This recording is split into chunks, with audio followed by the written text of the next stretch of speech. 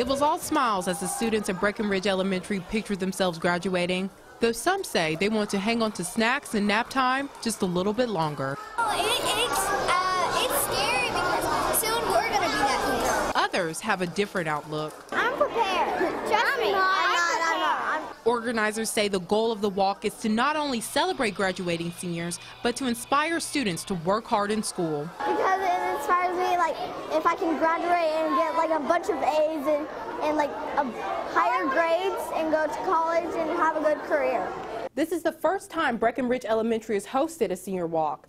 The principal here says success starts in the classroom. Kindergarten is just what we think is where you learn the ABCs, but it's really setting up that dream, but more than the dream, the plan that's going to take for these kids to be successful. Senior Ricardo Franklin says this was a special moment to him because he got to share it with his niece. I hope that, like, my niece Jordan and her friends and her classmates, I hope that they take this, like, experience and they look up to us. Because, you know, not everyone gets this, so they'll see this and they'll want to push themselves to be more, and that's all we're here for. In Lexington, Good luck. Sabir Rayford, WKYT.